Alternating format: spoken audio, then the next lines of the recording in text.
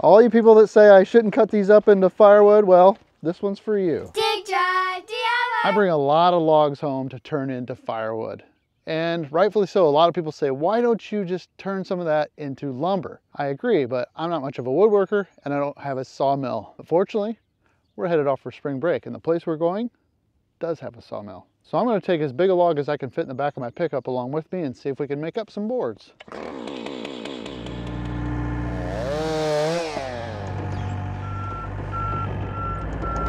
You know what? This is the log I cut across the road and it just doesn't look that good to me. It's got wide growth rings. I don't know what species it is. I'm just going to take a piece of this oak. This is oak that came from Kara's parents' house. I will make a few boards out of that regardless. Now, can I get in the back of the truck without wrecking anything?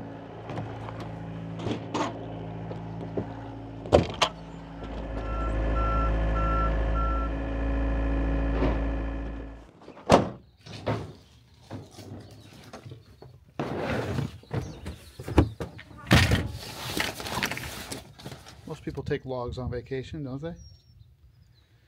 My wife is a patient person. All ready? I think so. What about you girls? I'm ready. I'm ready.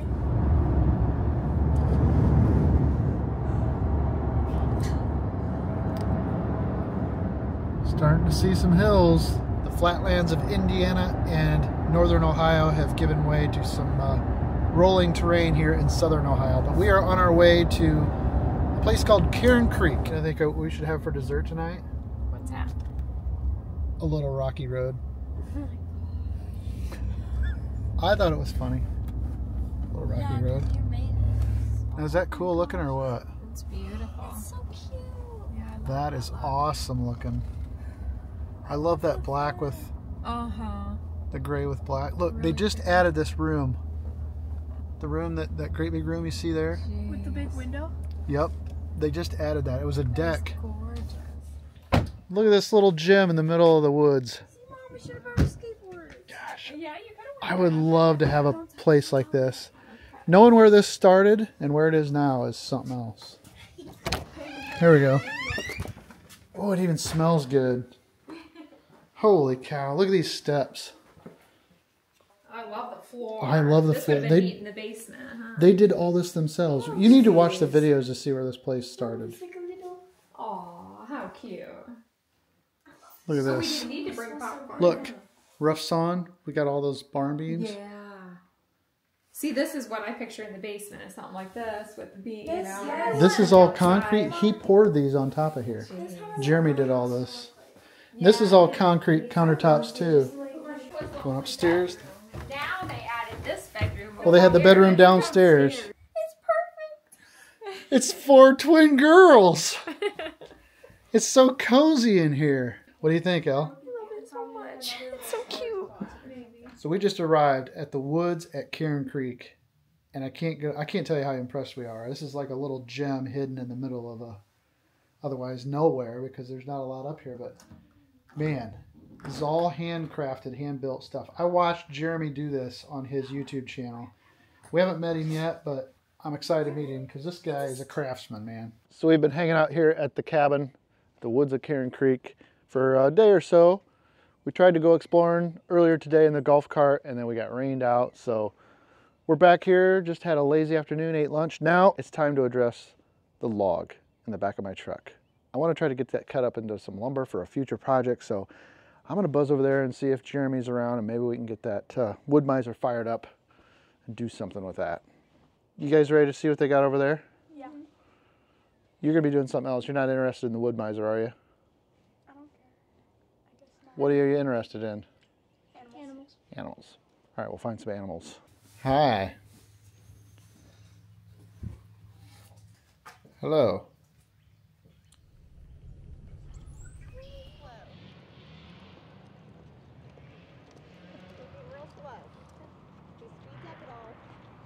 There's the man himself, Mr. Cairn Creek. Just got a tour. He's got a golf green, part of the golf hole. I shot a few shots at that green last night from the hack shack up there. This is my kind of place. There are trucks and heavy equipment and golf feel right at home. All right, we're back here at the mill shop. Hey, Jeremy. What's going on, guys? Well, Jeremy knows a lot more about sawmills than I ever will, so he's graciously agreed to cut up this log. You think we can get it out of that truck without smashing the truck? I think so. So it looks like we got a white oak we're going to put on the Wood-Mizer sawmill today. Pretty exciting. I knew it was made of wood. I wasn't sure. No, I knew it was an oak, but... So we're saving it from the firewood pile. That's cool. That is the main thing.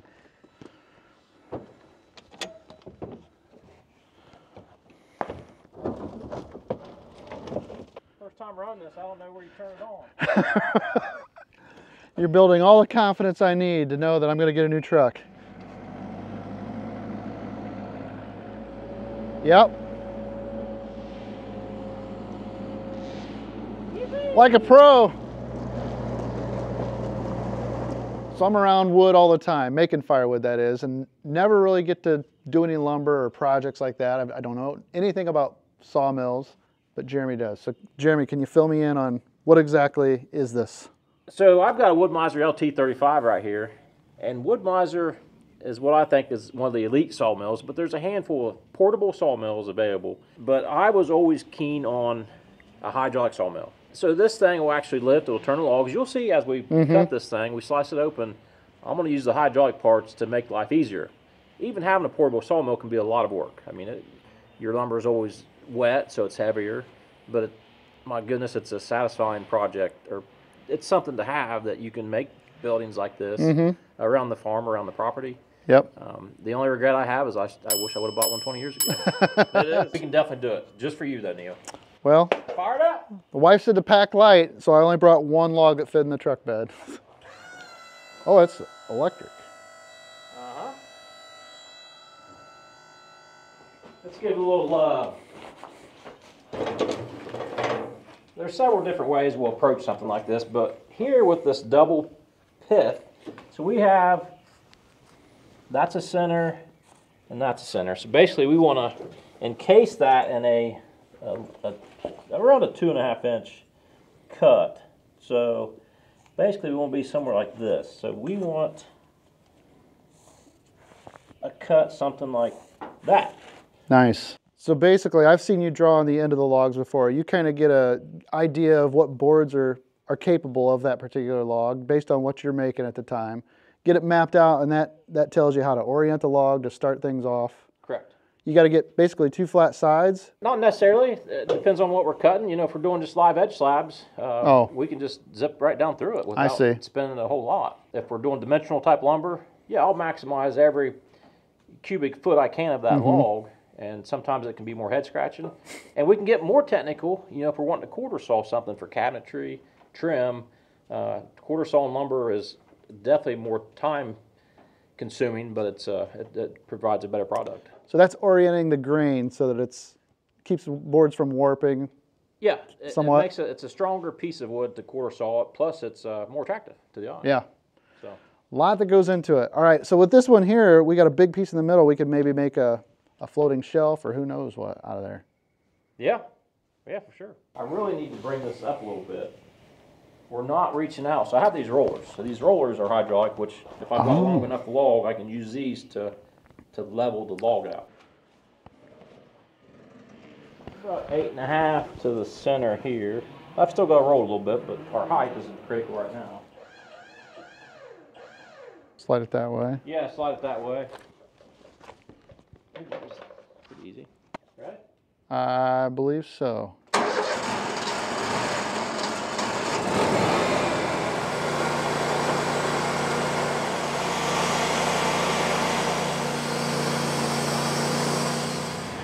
Here's your firewood. Yeah.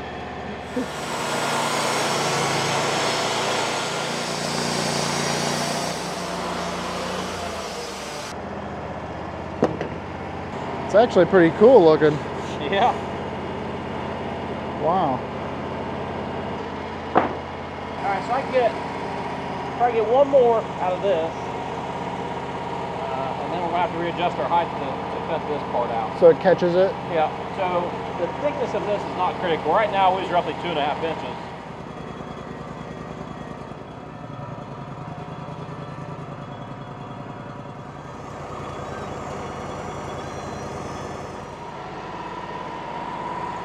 So you set it there and then you can measure down. So I'll probably go, I'll start my cut around probably 8 1/4. It doesn't look too bad.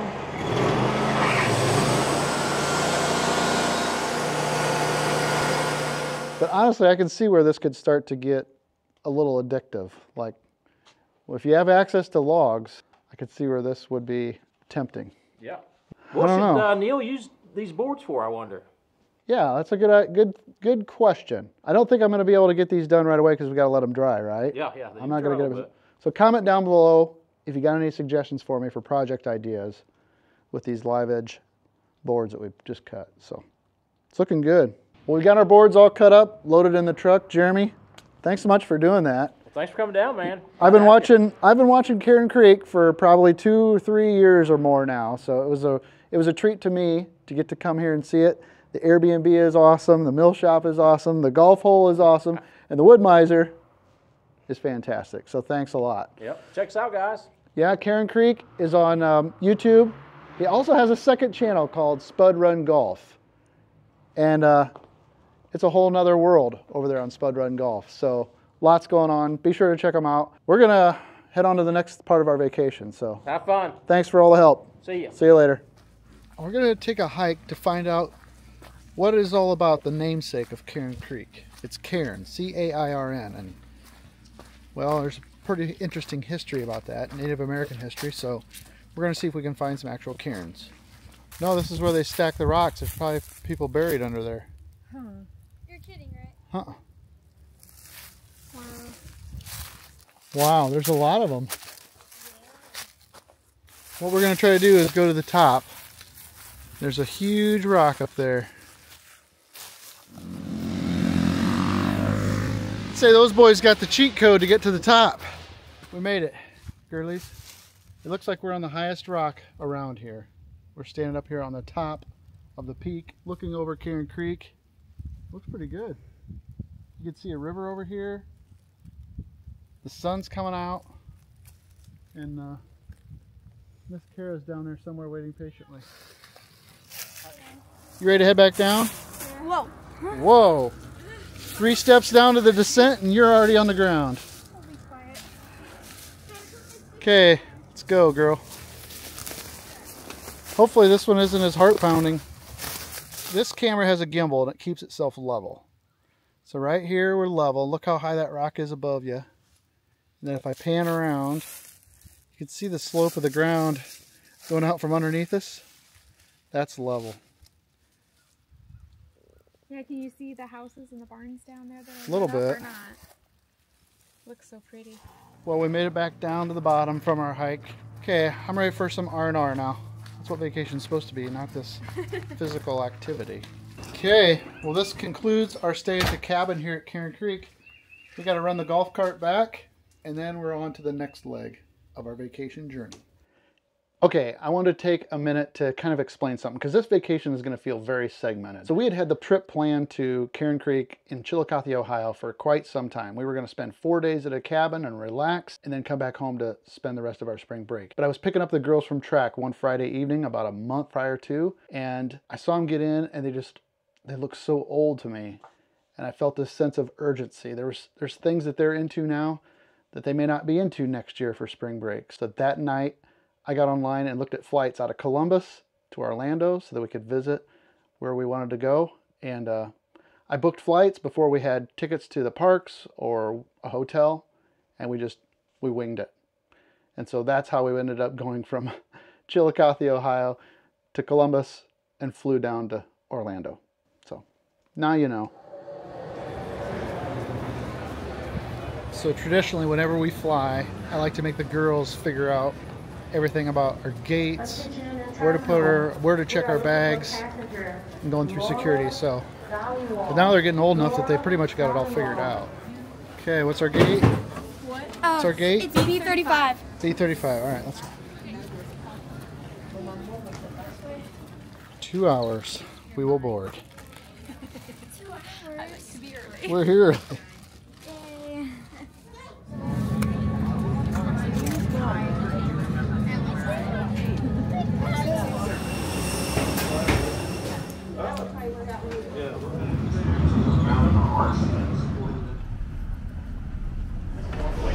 we? We made it.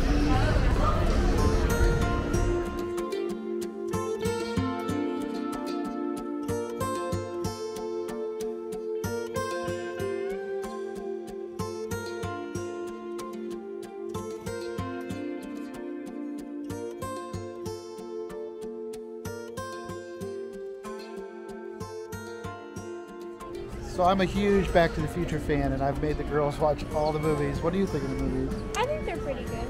They're good for all ages.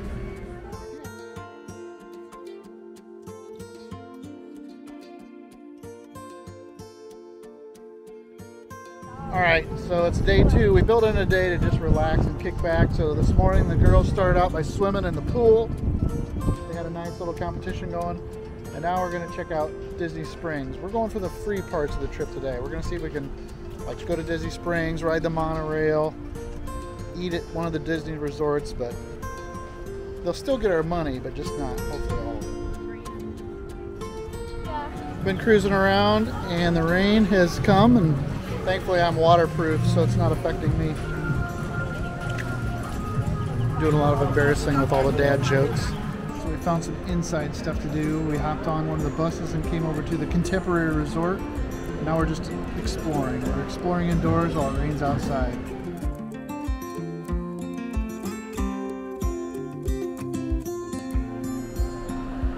We came to check out the Polynesian Resort. We saw it. It's packed. Everybody's doing the same thing because it's raining outside. They're touring the resorts. So now we're going to jump back on the monorail and head towards the Grand Floridian. This looks swanky. So we've met friends from Germany. When we're in line long enough, then you get to make new acquaintances. This family right over here, we talked to them for about an hour. So hopefully our new friends are watching and they say hi. What do you think? Here's another blast from the past. Jurassic Park Explorer. Got the wrong tires on it though. Those are supposed to be BF Goodrich all-terrains. There's another familiar face too. I think we've seen everything there really is to see. Otherwise, we're going to finish out the day back in the wizarding world of Harry Potter. That's where these girls want to be.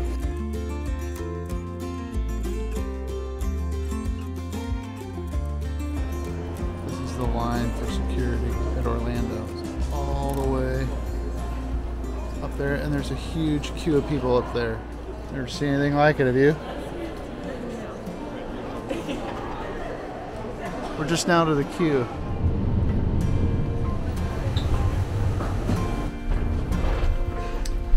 We've made it partway home. We're in Columbus, Ohio. We gotta drive another 3 hours to get home yet. Well, we made it back from Orlando, Florida, and the weather is pretty nice here. But there's one last little event that's gonna put a nice button on our Spring Break 2024. Do you know what that is? That's right. There's a total solar eclipse and we are in 99.9% totality. So my cousin called me earlier this morning and he said that he was thinking a good vantage point to set up a time lapse for the eclipse might be from on top of their grain leg, which is about 100 feet up, I suppose. I don't know. And I thought, yeah, that's a pretty good idea. Maybe we'll do that. So right there it is.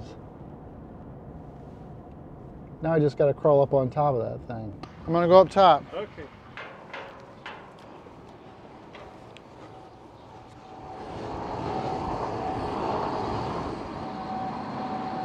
Okay, come back and get you later.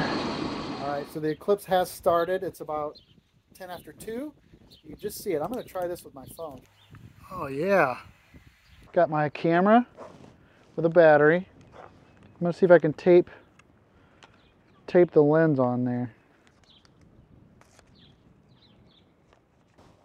Oh yeah, it works. I got a camera over there pointed at the sun. I got a camera over there on the mailbox pointed at us. And I got a camera way over there at my cousin's on top of their grain leg. But everyone will have already seen it on the news and in everyone's Facebook feed, so I'm documenting it for us and for you to see what experience we had with it. All right, we're about 13 minutes from totality. I think the drone can stay in the air for about 25 minutes if it just hovers. So I'd like to put it up. Take off. Our mail came almost at the point of totality. we were just commenting, it's amazing how bright it can be with, like, when you look at the sun, there's like hardly any left. It's almost, Yeah. look at that. How could it adjust that much? Where are the cats? The barn light turned on. Oh, Yep, the barn lights are on. Wow, it's really dark. I'm feeling What do you think? Oh my gosh, it feels like it's like 7 o'clock at night. The birds are chirping. Hear the birds? they think it's nighttime. Well, it looks like the best of the show is past us now, but it was pretty neat to get to experience it here at home, I thought. I'm glad. We talked about leaving, but I'm glad we were here. Kira isn't feeling the greatest. She went back inside, but otherwise, we had a great spring break. I had a lot of fun getting to cut that log on the sawmill. What did you guys think of Universal? It was so much fun. It was a lot of fun. So we might have to try to go back there yet again before you're too grown up. In the meantime, I want to thank you so much for clicking on this video. Hope that you liked it. And if we're lucky, we'll see you in the next one. Thanks so much for watching. Bye. Total eclipse of the sun.